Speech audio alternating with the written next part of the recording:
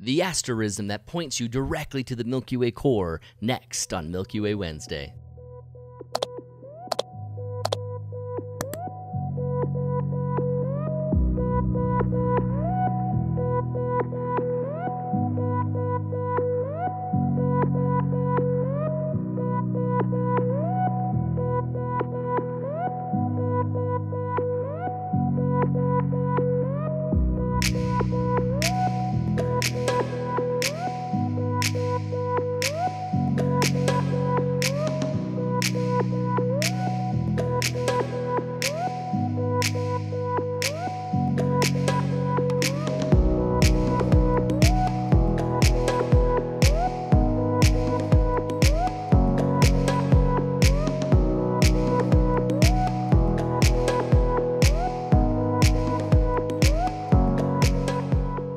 Hey guys, welcome back to Milky Way Wednesday. I'm Aaron King, and tonight we're talking about the Summer Triangle. I just showed you a video of a time lapse of inverted clouds going through the Faroe Islands as the sun is setting, and then the aurora that was just fantastic out there. I'm not just showing you that because they're cool. Mostly, I'm showing you that because it's cool, but the reason I bring it up is because while I was on the top of that hill in Bordeaux, on the island of Bordeaux, out there in the Faroe Islands, looking out from the Clocker viewpoint, where's the band of the Milky Way going to be? Typically, you and I probably already know that, okay, I see Sagittarius and I see Scorpius. I know where the Milky Way is going to be. Scorpius is here, Milky Way is going to be to the left of that, and boom. If it's later in the year, I'm looking at Sagittarius as most of Scorpius has started to set on the horizon, and Sagittarius is that little tea kettle constellation that's right underneath the Milky Way core, and I look for that. When I was up in the Faroe Islands, though, I didn't see any planets. Maybe I saw Saturn, but I couldn't pick it out. I think it was too low on the horizon. As I'm so far north, what else can I use? There's no Scorpius, there's no constellation Sagittarius, and there's no constellation Cassiopeia over there to notice because it was so early at night, it was still low or just still too faded. I couldn't make anything out. But I was able to make out an asterism, friend, that we see all the time in the sky. I said asterism. What is an asterism? Is it a constellation? Well, simply defined, an asterism is a prominent pattern or group of stars that usually have a name, but they typically are smaller than a constellation. So they have a popularized name that people reference like Summer Triangle, but it's not a constellation. The trio of Deneb, Vega, and Altair is not a constellation, it's an asterism. So if you hear people say that's an asterism, don't think that that's a synonym for constellation. It's actually another classification of these patterns of stars that we humans see in the night sky. And so let's look at the Summer Triangle. The Summer Triangle is made up of Vega, Deneb, and Altair. When you look at these stars, Vega, Deneb, Altair, you ask, why do they stand out so obviously? Is it just that they're bright? Yeah, it's pretty much just that they're really, really bright. When you look at a list of the top 20 stars in magnitude in our night sky, Vega, Deneb, and Altair stand out in the top 20. Using this list from Wikipedia, you can see that the sun is the #1 brightest star in the sky, which is, grateful that they added that, but it feels just snarky that they even did. It's just literal science at its best. The brightest other stars in the night sky would be Sirius #1, and if #1 is Sirius, that makes Vega 5, Altair #12, and then Deneb #19. It's no wonder that we've created an asterism for these three stars. I noticed this when I was in the Faroe Islands, despite the fact that the moon was going to be coming up and it was making the sky brighter, and the twilight period, I could see those three stars standing out, and I recognized the Summer Triangle and thought, okay, looking at this, where does the Milky Way band cross it? It's near it, isn't it? Isn't it going through it? I knew it went through it, but how? Looking down at my image, you can see how the Milky Way, it nicely travels right through, right underneath Deneb and on through above Altair. The length of the triangle is longer towards from Deneb Vega out to Altair. Altair is the furthest point of the triangle, and it will point you towards the Milky Way core. So when you find that triangle and you go, well, okay, where are the lines of the stars going to go? you can basically do this. It's somewhere inside all of these right here going this way. And if you're completely lost and you look up and you see the 3-star triangle, the furthest point tells you that's where the core is. If you're so lost as to which side of the sky the core is even going to be, you can look at this summer triangle and see that, okay, there's Altair. That band of the Milky Way is going to be over there. So then the question is, it's called the Summer Triangle. The Summer Triangle. Is it only visible during 3 months in the year? Oh, no, not hardly. Let's go to Stellarium and look at that. Using Stellarium now, I've got the sky, the night sky, set up with south here at the bottom of the screen, east and west. Altair I've selected so we can keep an eye on it as it goes throughout the night sky and know that that's Deneb and Vega Altair. Milky Way coming right down through it. So again, that Milky Way is going through on a thin end of the Milky Way band around Deneb, gets thicker towards Altair, and then heads towards the core, which is all the way down here. So you can see how it's not exactly on top of the core. When you're looking at the core and you look straight up, you're going to see the band of the Milky Way, and that's towards the middle part of the band, really, that Summer Triangle. So that Summer Triangle is a bit of a misnomer, as these 3 stars you can see throughout all of the months of the year, with December having some tougher times. Look at this in December. See how low they are on the horizon at 7:30? So here's the sunset. Altair is nearly at the bottom of the horizon. Let's just look at it flat.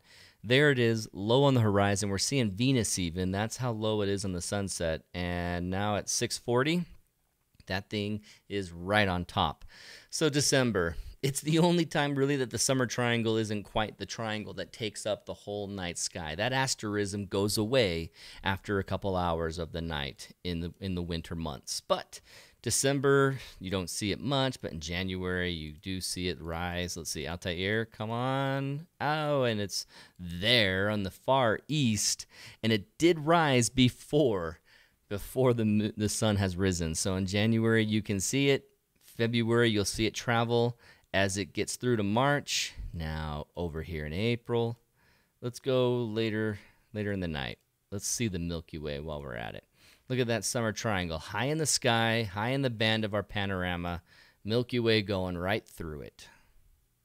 So this Summer Triangle asterism you guys can use to see, oh man, I'm not making out any of my other landmarks. How can I find that Milky Way, and how do I plan my shot? Oh, here's the triangle, and you know that pathway, when you look towards that furthest away star, is going to guide you this direction to the Milky Way. That Milky Way core that you're composing in frame. So you can get an extra bearing, even though there's not enough darkness to actually make out the band of the Milky Way, you can use that asterism to find the actual band of the Milky Way and where it goes and connects with the horizon behind your foreground subject. Love the fact that that showed up when it did out there in the Faroe Islands. I had a basic idea. I wasn't sure how far by Lervik it would show up and whether or not the little bit of light pollution in Lervik it actually would block the view of the Milky Way, but I knew it was going to be over there, and so we were set up and having this awesome opportunity to capture aurora on one side, Milky Way on the other, and this inversion of clouds. Yes, the moon is up. Yes, it's a little bit too bright, but check out this image of my panorama of that shot.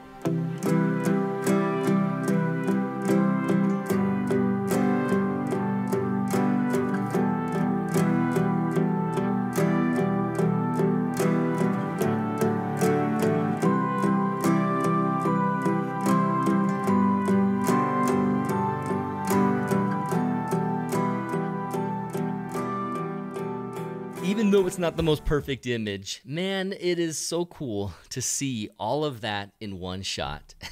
It's a fun panorama, and I was stoked to be up there in Bordeaux in the Faroe Islands. Man, I love that workshop, being out in the Faroe Islands. Okay, enough about my stuff. It's time for a moment of envy. These are brought to you by MilkyWayPhotographers.com, dedicated to Milky Way photographers like you guys.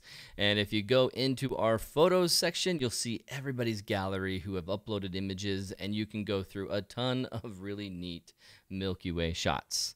Now, today it comes from Joe Choi. Joe Choi, he has an awesome image here that I'm about to share with you, but follow him over on Instagram. You can see him right there, Aurora Hunter Joe. Follow him now. Let's go 441. Let's get this back up to 500. Let's break 500 with him, guys.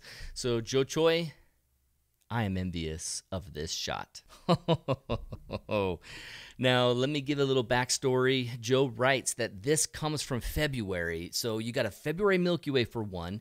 It's on the East Coast with all the light pollution in the East Coast. Yes, you can make it happen. And in this time of year, February, you're looking east right off of the coastline, and you're getting the benefit of the very dark skies out over the ocean. So we can see the Milky Way with great clarity. He can also capture this lighthouse. The big part of the story, the big Easter egg element of this image is that the lighthouse got stuck. I don't know what happened, but for some reason, he says this lighthouse light was stuck in one position, just going pew. Instead of moving around, he had this opportunity of creating a composition around the lightsaber beam of the lighthouse. And it's so cool. It is so neat. So talking about the composition points that I made last week, we're looking at a foreground that potentially could just be this. And then you've got your Milky Way, right? Well, how do you make everything work out great together when you have a foreground as boring as flat and blah? Well, break the plane, I said. Break the plane. And boy, does he ever. Breaks the plane, oh, he doesn't break the plane there. It's broken. It doesn't work. No. This is awesome. He's gone up and over the top third. He's broken the plane with the line of the Milky Way as well as this very strong structure. And as you're looking at this, you have a top frame. Well, there's nothing in that top frame. Well, why would he keep so much? Well, obviously, for one, it's this right here. The beam of light that crosses from top corner to bottom corner is way too cool. And making sure he balances out his positive and negative space, he gives us a space here. Let's do another color. He gives us a space up here where there's just nothing. And then all of this is positive space. And this is positive space. Let's do green. Let's do green on here. Positive space all around here, all around there. This is a little bit of positive. It kind of shows context of the ground. You know that this is where the lighthouse is anchored in. So you got that positive space there versus all of the really still interesting and well-balanced negative space that goes in all of this.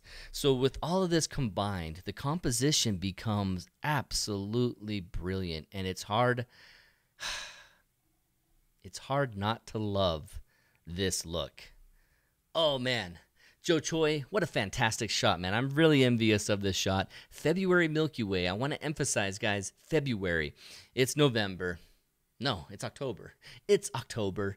We're looking at the Milky Way going away soon, and we're going to have that 1 month hiatus of the core. And then January, you really get like minutes. And so February, that's the beginning of the best times to get out there, especially if you can get a low horizon in the east and nothing blocking your core that comes up early in the night.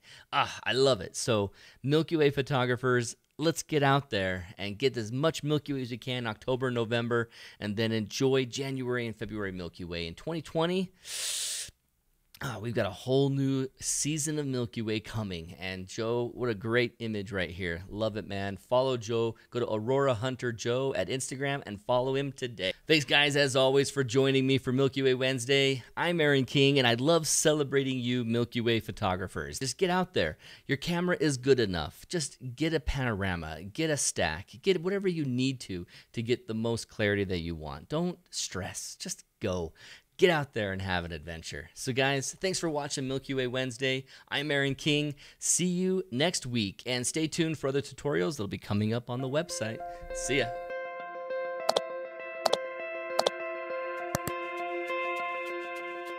Cloud cover here is pretty solid.